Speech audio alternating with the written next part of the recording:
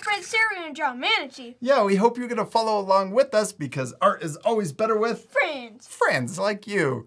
Now, what do they need for this lesson? A marker, some paper, and someone to color with. Yeah, and you don't have to use a marker to draw with. We like using markers because then we don't spend any time erasing, but you could use a pencil if you want. You ready to start? Yeah. Let's first draw our manatee's snout, or the nose. We're going to start over here on the left side so that we have room for the whole body. We're going to start by drawing an upside down U, or rainbow line. Then let's draw the bottom of the snout. We're going to draw a curve that comes up and then back down, and then it goes down, back up, and then back down. Looks like a jelly bean. It does. That's what I was going to say. Upside down jelly bean. And then let's draw the bottom of the mouth. We're going to draw a big lip right here that comes down and back up. Then let's draw the nostrils. We'll draw a little oval here and a little oval over here. And then let's give them whiskers. I'm going to draw a couple dots on this cheek and a couple dots over here on this cheek. And then we could draw little hairs sticking out too. Let's draw 3 little hairs on this side and also over here on this side.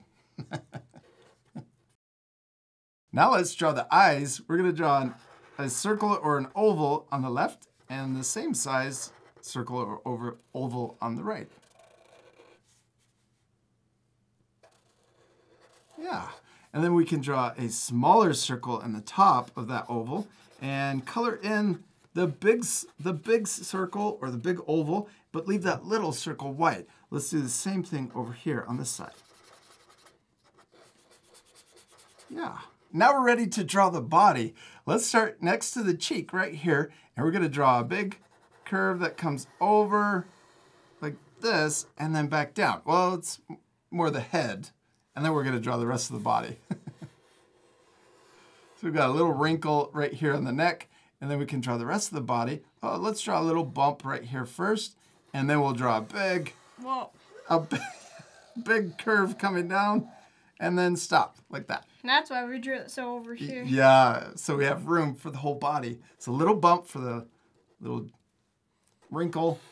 Yes, and then curve around, and then right at the end, I kind of start curving back in like that. Now we're gonna draw the bottom of the head. Right here, I'm gonna draw the curve that comes down like this, and we're gonna come underneath the chin.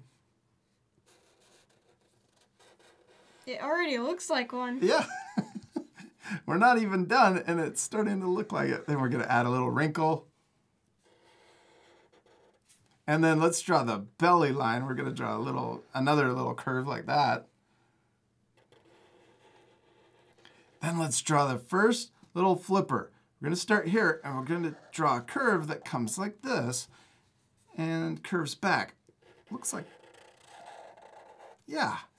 Then we're gonna curve back around, and watch, right here at the end, I'm gonna get closer to where I started, but we're not gonna touch. Leave a little space right there.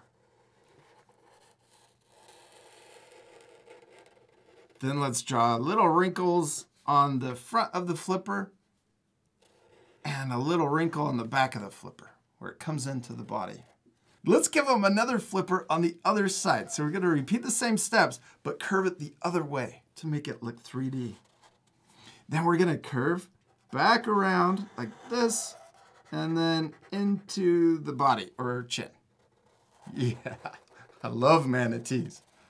It looks so cool. Next, we can finish the tail. So right here, we're gonna imagine the belly line going behind the little flipper right here, and then we're gonna curve around like this, and then come down and stop kind of in the same spot.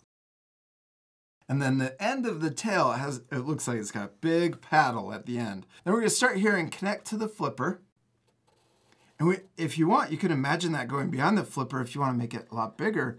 And then coming out this, we're gonna curve around and then connect it back in to the body. Yeah.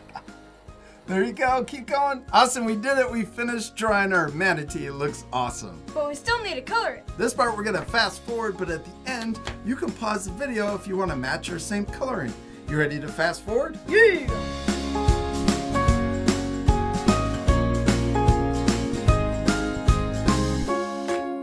Awesome, give me 5. We did it. We finished drawing and coloring our manatee. You did a great job. You did a great job too. Thanks, buddy. What do we use to color our drawings? Biannual markers. Yeah, I think that's how you say it.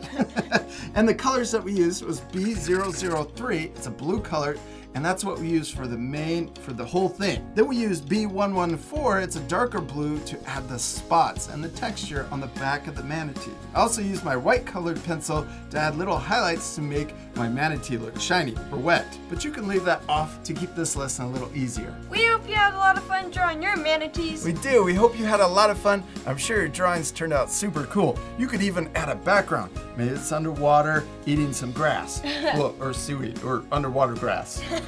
And we'll see you later, art friends. Goodbye.